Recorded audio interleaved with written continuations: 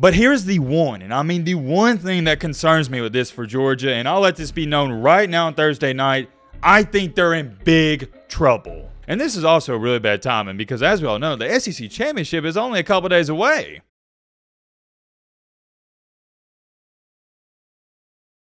I'm doing it again. Almost exactly 2 years ago to the date, I made a video that took over the internet by storm. And it especially took the college football world by storm because it was a big deal. I remember this so vividly, just like it was yesterday. On a late Thursday night, I predicted that Alabama wasn't just going to upset Georgia, but they was going to beat them handily. And what happened after that? I remember waking up the next morning, looking at the comment section, and everybody and their mama was calling me crazy. And that video was made so long ago, I don't even know if I can find it, but if I can, I'll try to pop up a picture for you right here. I got to clarify on this. I didn't just call the upset, I called exactly every single thing that happened in that game. I said that Stetson DoorDash Bennett was probably going to throw an interception or two, and Bryce Young and Jameson Williams was going to dice up that Georgia defense. And I understand why people was calling me crazy and saying it was a delusional take because nobody moved the ball in that Georgia defense. But the one weakness they had was if you can give your quarterback time, their secondary was somewhat weak, and we saw that. And it wasn't like their secondary was bad or anything, but Jameson Williams was on another level in 2021. And to make an extremely long story short here, we saw how the game went, and I do have to say that is probably one of my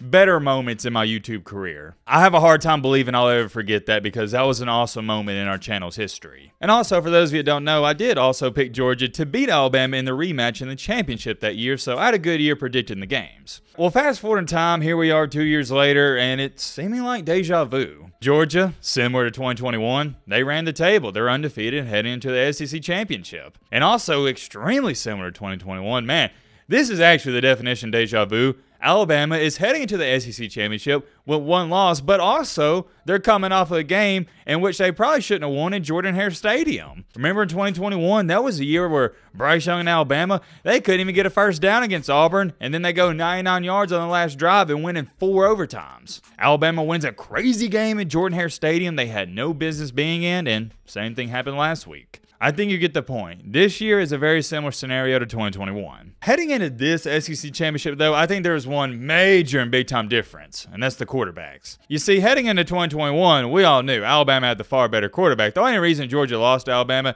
in the SEC Championship was because Stetson DoorDash Bennett. This year, it's a different story because you could say that Alabama does have the better quarterback in Jalen Milroe, but at least in my humble opinion, I think it's 1A, 1B. I love me some Carson Beck. That dude is one of the most underrated quarterbacks in the country, and the only reason he doesn't get a lot of love is because he's doing it on a stacked team. I think at this point in time, Carson Beck is already a first to second round NFL talent. For Alabama, we know Jalen Milroe. Ever since that Texas game, he has turned it on, and he has turned into a Heisman contending quarterback. Will he win it? Absolutely not, but he may get a trip there. You never know. But my point is, Jalen Milroe has played great in the second half of the season, and same thing for Carson Beck. And I'll be upfront and honest with all of you. A main reason for me calling that upset in 2021 was because of the difference in the quarterbacks. I knew if the game got into a shootout, and by the way, in which it did, Bryce Young and Alabama would walk out there with a win because at the time, Stetson DoorDash Bennett was not capable of winning a shootout. The year after that, yes, he was, but in 2021, no. But although Georgia probably, I think most people would say, has a better quarterback than they've ever had heading into this matchup, no disrespect to Stetson DoorDash Bennett,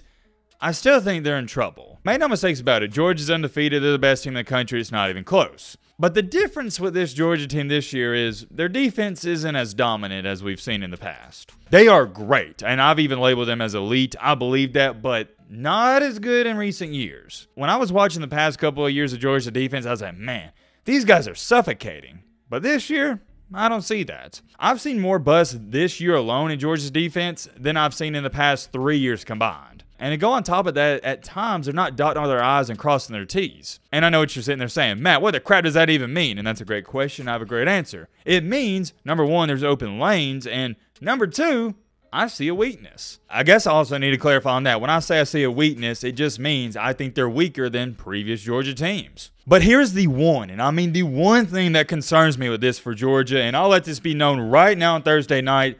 I think they're in big trouble. And this is also really bad timing because, as we all know, the SEC Championship is only a couple days away. Although Georgia has made it to the SEC Championship unscathed, they have yet, and I can't emphasize this enough, they have yet to play a quarterback that is as elusive, athletic, and as great as Jalen Milroe is. South Carolina, Spencer Rattler, he can't do what Jalen Milroe does. Auburn, well, we know how that goes. They want to run the ball. Kentucky, no. Vanderbilt, no. Florida, no. Missouri, no. That's a pocket passer. Ole Miss and Jackson Dart, he's not a Jalen Milroe. He's not as athletic as Milroe. Tennessee and Joe Milton, he's a pocket passer. Georgia Tech, no. And here we are, Alabama. I love me some Jackson Dart for Ole Miss. I think he's good. I like Spencer Rattler. Joe Milton, questionable, mediocre at best. But guys, they have yet to play a quarterback even as near as good as Jalen Milroe, at least in my humble opinion. And if you think I'm just hyping him up, have you heard what Urban Meyer has said about Jalen Milroe? Urban Meyer has came out and stated that Jalen Milroe is the most athletic, not just quarterback, but athletic football player in the nation. He said he's a combination of something like Percy Harvin and Reggie Bush playing the quarterback position. And to attest to his point, he's not wrong, and yet again, can't emphasize this enough, that's coming from Urban Meyer. This guy, no, he has no reason to vouch for Alabama. And I'm trying to warn Georgia fans, the biggest misconception that everybody has before they play Jalen Milroe is, oh yeah, he can't pass. I'm going to tell you right now, if you think Jalen Milroe can't pass, or you're even believing that narrative for a second, you've lost your mind. Jalen Milroe is one of, if not the most accurate deep ball passer in all of college football at this point in time. However, when it comes to the mid-range passes and the short passes, not so much. But the deep balls, he's making 9 out of 10 of those. That is where he has killed defenses this year. The deep ball passes and the scrambling, and we'll get to that in just a second. Well, actually, you know what? Let's get to it right now. The LSU game was a turning point in this Alabama offense. They did good against Tennessee, but against LSU,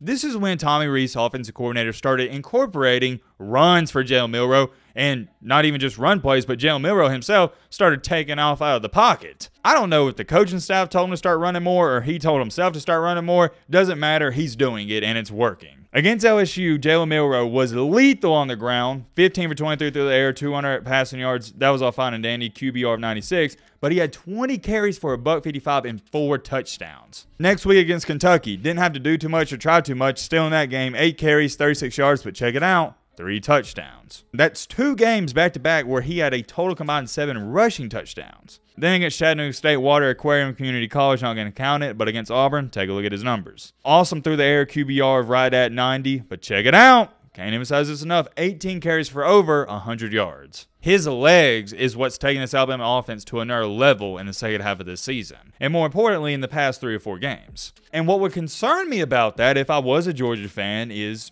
you haven't played a quarterback that can run like Jalen Milroe. I would say the closest comparison to at least giving somewhat of a rush threat is Jackson Dart, but are we about to compare Jackson Dart and Milroe? I don't think so. And here's the key with that. Ole Miss and Lane Kiffin for Jackson Dart, they do a lot of design runs. When Jalen Milroe takes off, these aren't design runs. These are on pass plays. And although he is built like a freaking tank, he's listed at 6'3". He said after Thanksgiving he probably gained a couple of pounds, so we'll say 225. He is faster than what a lot of people think. And even in the Auburn game, they put a quarterback spy on him, and he was still outrunning the quarterback spy. And here's my thing with Georgia. They got the top-tier athletes, 4 and 5 stars, but I don't know if their athletes are as athletic as Jalen Milroe. They will have a quarterback spy out there. You'd be delusional not to have one. I just don't know what quarterback spy for Kirby Smart could keep up with Milroe. Let's just say for the sake of this video, though, theoretically speaking, Milroe, he can't outrun the quarterback spy. Georgia's got him on lock, and he's just going to have to pass to beat him. And I know A&M is not the greatest team in the world, but A&M did that, and Jalen Milroe single-handedly beat A&M just by passing the ball. I just strongly believe you would be doing yourself a disservice if you was a Georgia fan to be underestimating Jalen Milroe heading into this game. I think Jalen Milroe is good enough to single-handedly take over this game, make that Georgia defense look silly, and just straight up beat him by himself. Obviously, when I say beat him by himself, he's going to need a little help, but you get what I'm saying. I'm over-exaggerating a little bit. My point is, I think Milroe is the first quarterback, if I was a Georgia fan, that I would actually be scared of. Right now, looking at their schedule, was I scared of Spencer Rattler? No. Was I scared of Jackson Dart? No. And was I scared of Joe Milton? Heck to the no. But Jalen Milroe? You might not say you're scared of him, but he's definitely going to be your toughest test yet. And getting off the Milroe topic here, I also want to address this. What concerns me so much about this Georgia team is similar to 2021. They're not battle tested. Outside of the Auburn game, Georgia hasn't played a close ball game. And that worries me because it's the same thing in March Madness. Why does Gonzaga always get a 1 seed and they get put out in the round of 16 or the Elite 8? Because they're not used to playing these close games, so they don't know how to fare out in them. Whereas Alabama this year, they've been battle tested multiple times, and if this game's close heading into the fourth quarter, it's just going to be another game for Bama. They're used to it. Whereas with Georgia, they got Carson Beck, and I love Carson Beck, but he's not used to playing in a tight game in the fourth quarter. Georgia this year has pulled away from every single team in the second half of the game. Well, what happens this year if they can't do that? What happens if Alabama's lingering around in the fourth quarter and they keep it to a 3-7-point ball game? Is Georgia going to be up for that? I'm sure they will, but they haven't played in too many close games this season like that. If this game's close in the fourth quarter, which I expect it to be, I think Alabama's going to make more big-time plays than Georgia. I do. You just get the sense and vibe, at least I do, Alabama, for some odd reason, has always had Georgia's number. And I'm not just talking about the past couple of years. I'm talking about dating back to 2008. Remember when Alabama went into Georgia's home stadium and just beat the crap out of them during that blackout game? And Georgia, every time they play Alabama, dare I say, is a little timid and skittish. And it's not just the fact that I don't think Georgia's defense is going to be ready for this Alabama offense. I don't think this Georgia team is going to be ready for Alabama Saturday. And this could all be for nothing, but at this point in time, this is how I feel heading into the game. I'm curious. Let me know your thoughts down below. But